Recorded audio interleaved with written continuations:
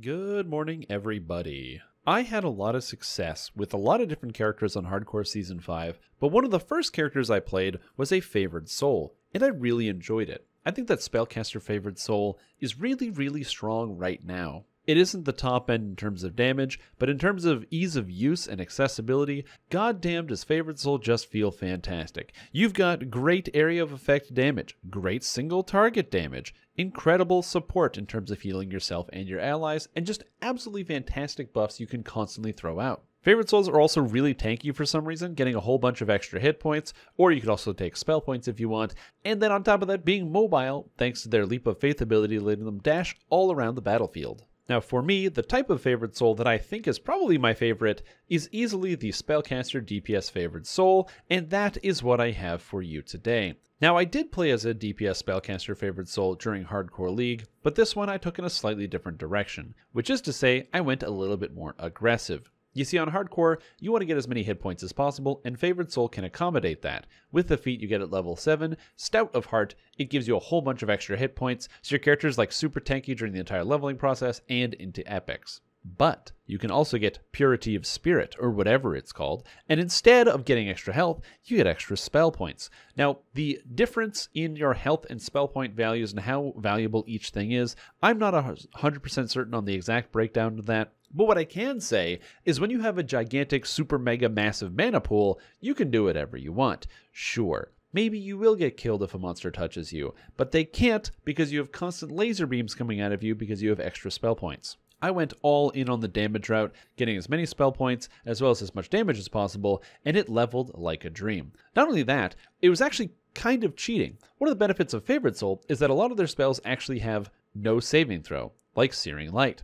And since this spell has no saving throw, it means you can actually just damage monsters even if they might have defenses that would be too high for you to otherwise damage. An easy example is that when you start entering Sharn in epics, pretty much every monster has evasion, which can be a death sentence if you're a character who doesn't have your gear sorted out yet. But Favoured Souls can use spells like Searing Light, as well as the spell-like abilities that they pick up for Searing Light, and use the Sharadi Mantle to get even more light damage than all of their spells, that you can just pew monsters down, even if you probably shouldn't be able to. Overcoming a monster's saving throws is very difficult and requires a lot of gear. So why don't we just skip that entire process by casting 100 spells that completely ignore it, and that is the Favoured Soul way. It makes this character very strong at just getting quickly geared because you can go right into Epic Elite once you hit level 30, assuming you have just enough hit points to survive, without really needing to worry about what's coming your way. A lot of different characters have to start with Epic Normal or Epic Hard once they're at level 30, or sorry, Legendary, as I should probably say since the expansion is coming out. And Sharn, Feywild, and Saltmarsh can be quite intimidating given the fact that they give good gear, but the monsters are quite strong. But not for the Favoured Soul, who can just pew and walk right through it. Now I did want to include one minor point, which is that obviously not everything is perfect about the Favoured Soul. Every single class does have its drawback, and the one area that Favoured Soul does have a drawback is the lower levels. Favoured Soul is the type of character that, because it's a spellcaster and also not getting really any area of effect until level 8, you are highly dependent on single target attacks, which means your character might level a little bit slower. Now you do have the benefit of getting either Wisdom or Charisma to hit and damage with your favored weapon, and since Wisdom is a great way to go, and quarterstaffs are a thing, just grab a quarterstaff, grab Orion, and you can just kind of melee your way through your first few levels without having to worry about it, or just get a group. As Favoured Souls are fantastic early level healers thanks to the insane power of Close Wounds, allowing you to just kind of keep every single other person you encounter alive, and also still provide those pot shots and minor amounts of damage to your allies, and you can just be up there in the thick of it with the melee. So until level 8, you will need to struggle a little bit with just making sure your spells go off. Nimbus of Light is also kind of a terrible spell and really doesn't do everything you want it to do. However, Soundburst is now an actually competent DPS spell, and Sunbolt spell-like ability as well as Searing Light really start to make quick work of a lot of the monsters that you encounter. So if you are out there looking for a character that can get you easy gear towards the end game, especially if you're somebody who's maybe never gotten all the way up to level 30 before, and you're still unsure about exactly what direction you want to take with your characters, or maybe you really need something to sit there at the level cap. Caster Favorite Soul is definitely a good one, and so I have one for you here. This one is going to be slightly different than the other version. However, if you want the tankier, more hardcore version, I will also include a link to that below, along with the build guide here. And now it's time to pass it over to me with the build. There is no better way to level through heroics and epics than just by destroying every single monster in front of you with Holy Fire. And let me tell you, it gets so easy with Favored Soul. Now, the last Favored Soul video I put out was about a Dragonborn. This character is dragonless. I am actually just an Aasimar, but guess what? Doesn't matter. Favored Soul is just so good. It is totally irrelevant which one you decide to choose. All you need to do is say, I am stacking either my wisdom or my charisma, because that is how your character scales, and then the rest of your points go into constitution, and then the rest of it literally doesn't matter. It's very cool. And I love the fact that this character is so flexible with its stats. Additionally, these stats don't look too amazing. Reflex saves, fortitude saves pretty low, will saves pretty high. But that's because, number one, my gear is garbage. I'm just using level mostly 20 and below gear for pretty much every single slot. But most importantly, Favorite Souls get a lot of in-combat buffs, spells, and other things that actually beef up their stats in combat, which is very cool. So, what skills do you need on Favorite Soul? Not many. Heal, jump, spellcraft. That's pretty much the only ones I would recommend. All these other ones are irrelevant. Now, my character actually started with a 12 intelligence. This was too many. I would probably start with a 10 and then just take heal and spellcraft, if I'm being honest. You don't need concentration, because concentration only matters if you're not using quicken, and I always use quicken. As far as the feats go, you take basically all of the meta magic feats, because the meta magic feats are fantastic. They beef up your damage a lot, giving you maximize and quicken as soon as possible to also max out your spell-like abilities. And then later on, you want to make sure you take the spell casting feats specifically for evocation focus. For me personally, I find that if you have more past lives and you have more stats, you can also try to pick up other different spell powers or spell DCs, such as enchantment or necromancy for some more crowd control effects. However, for blasting Favorite Soul, which is what this is, and mostly for leveling, just grab evocation. Everything else doesn't matter that much.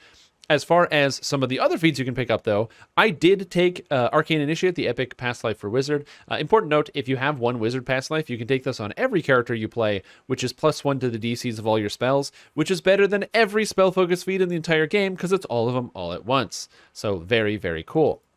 Now, for your epic feats, you're going to be looking at Wellspring of Power, because it's the best thing for casting spells you're going to be able to pick up. Intensify, Embolden, Burst of Glacial Wrath, kind of just the run-of-the-mill stuff. You're going to see me mention this in the last 3 videos I posted, because, well, they're really good. More damage, more DCs, a freeze effect based on evocation, and then the best damage spell effect in the entire game. It's kind of amazing.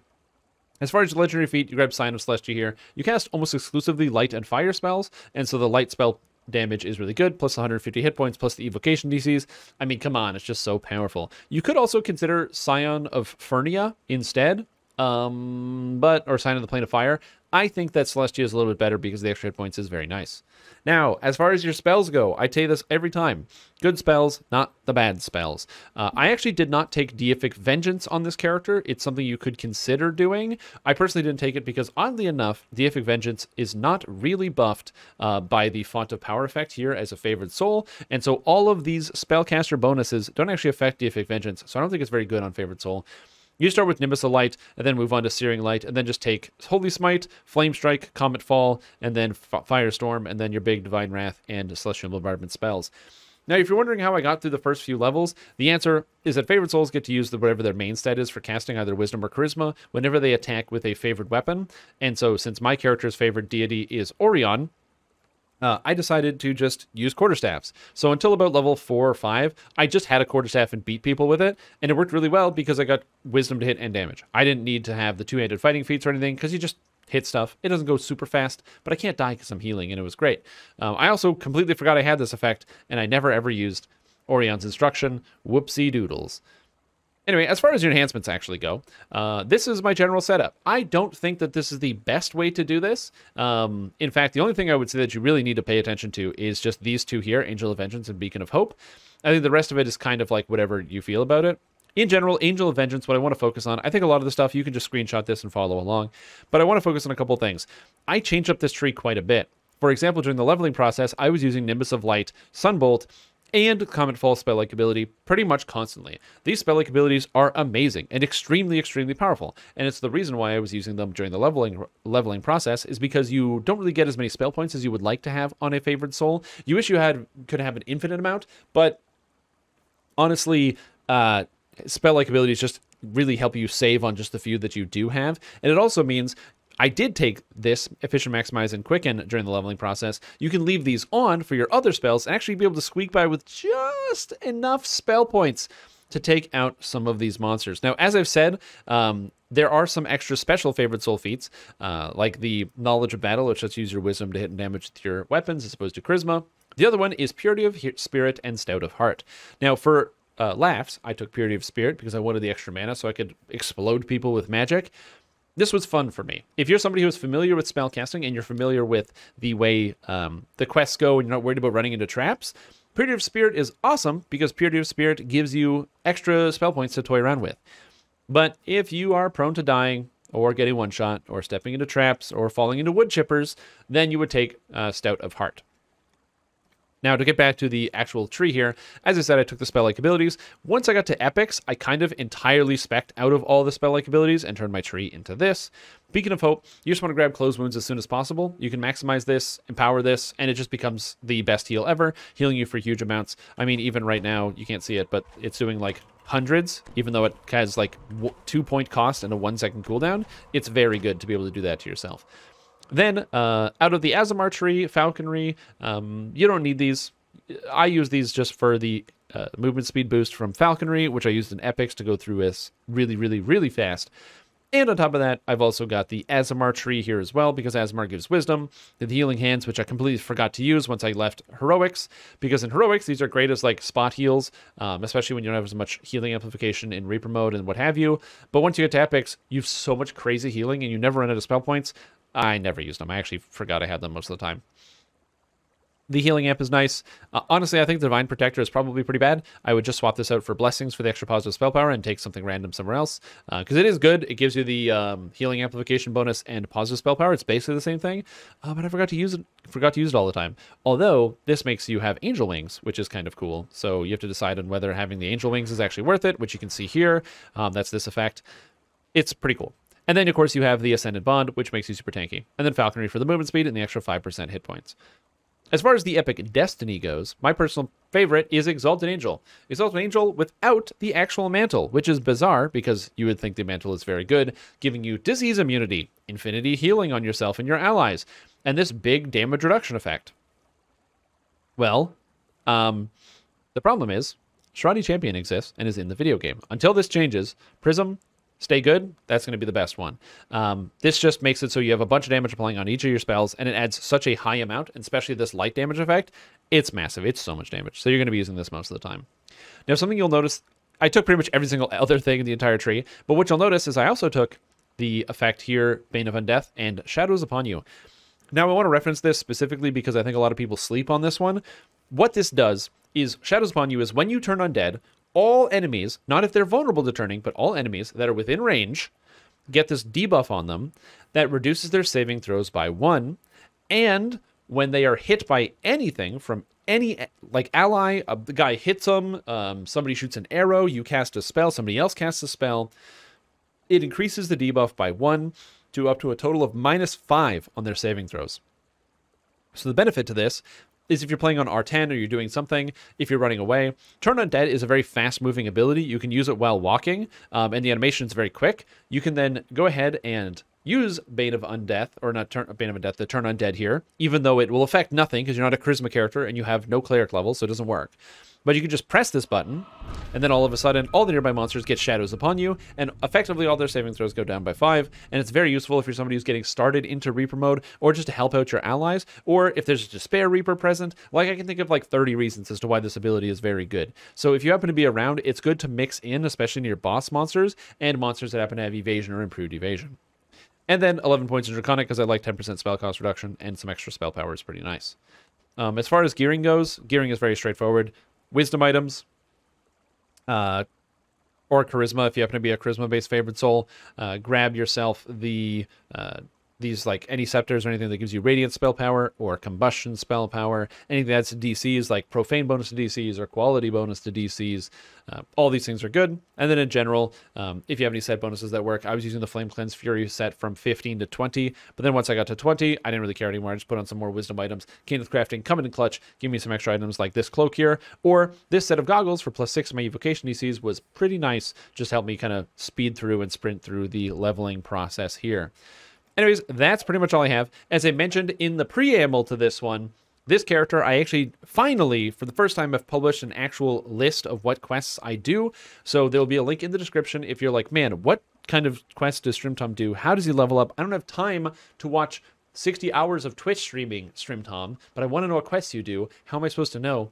I have a whole list for you just in the description below. You'll be able to click it and go through this nice little formatted list with all the quests that I ran to make this character like this. There's also the qualifying factors of it. There's got information like how much favor you get, how many DDO points everything is worth. So you'll be able to kind of track it out there if that's something you want to follow.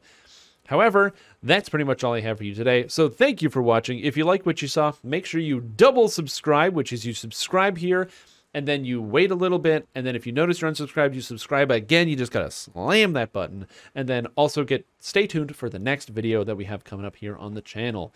Thank you for watching, and also if you are feeling good today, that's good. I'm glad to hear that. I'm gonna go. Goodbye.